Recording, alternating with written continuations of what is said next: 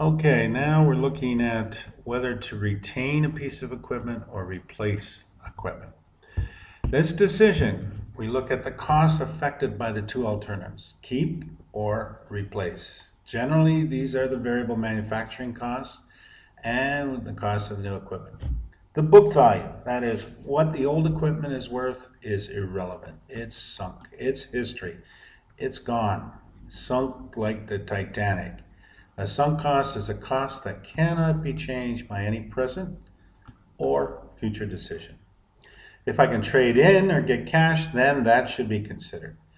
But what I paid for it and how much is left undepreciated is irrelevant.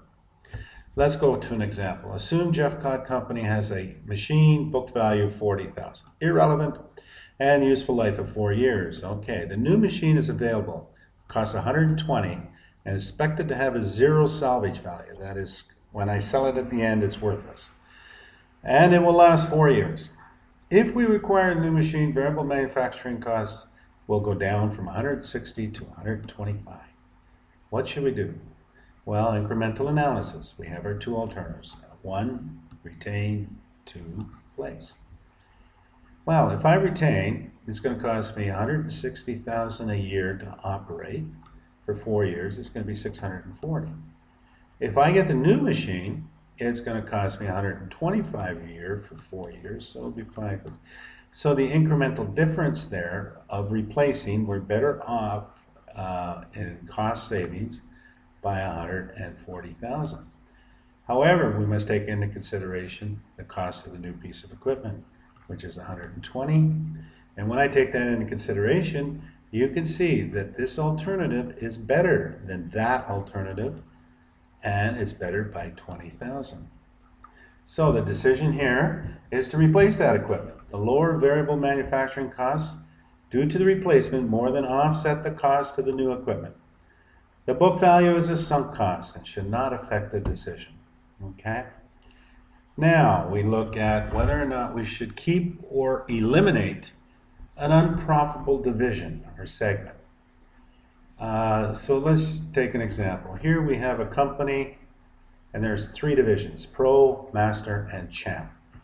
And we look at the income statement. We break the income statement into Pro, Master, and Champ. Sales, $800,000, $300,000, and $100,000. Variable cost, $520 for Pro, $210 for Master, $90 for Champ, $820. Pro has a contribution margin of $280, Master $90, Champ only $10.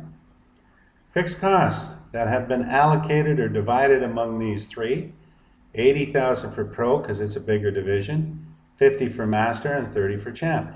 When we do all that, Champ is unprofitable. Total profit is $220, but you see, that's carrying Champ at $20,000. So it looks like if I got rid of Champ, I wouldn't have this loss, and my profit should go up by $20,000. Should be $240,000. Well, though it appears that way, the reason is fixed costs is allocated to Champ will be absorbed by the other products. Now, if I get rid of Champ, I get rid of the sales, I get rid of the variable expenses, I get rid of the contribution margin, but oh heck, get out of here. I still have the fixed costs, and I have to divide those fixed costs. That extra 30 has to be divided. Keep in mind, this 30 has to be divided now between Pro and Master. And when I do that, you see my profit did not go up. It actually went down by $10,000. So by using incremental analysis again, helps us make the decision as to whether or not I should eliminate an unprofitable division. And the reason here is no, you don't do that because you see what we are going to lose is the $10,000 contribution margin towards the fixed cost of this company. We cannot get rid of those fixed costs, but you see Champ was picking up a portion of that fixed cost, or at least making a contribution towards covering that fixed cost. And so that's the end of incremental analysis and eliminating an unprofitable business. Okay.